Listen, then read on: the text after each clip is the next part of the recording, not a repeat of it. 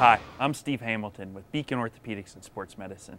It is my pleasure to introduce Dr. Glenn McClung, a fellowship-trained orthopedic surgeon who specializes in sports medicine. Dr. McClung is here to talk to you tonight about shoulder injuries, particularly shoulder injuries in the swimming athlete. Hi, I'm Dr. Glenn McClung. Are you a swimmer that suffers from shoulder pain? Swimmers sometimes experience pain in the front of their shoulder and it can go down their arm. Many times this is related to muscle fatigue and overuse in combination with increased laxity or motion within the shoulder.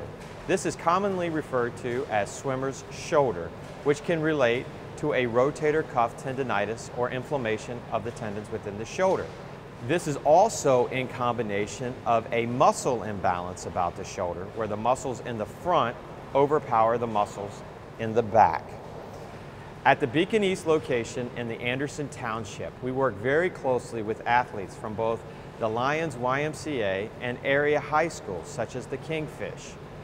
Our treatment plan includes an injury prevention with a good conditioning program in the off-season, as well as physical therapy for core strengthening and close supervision by both coaches and trainer to prevent any further injuries.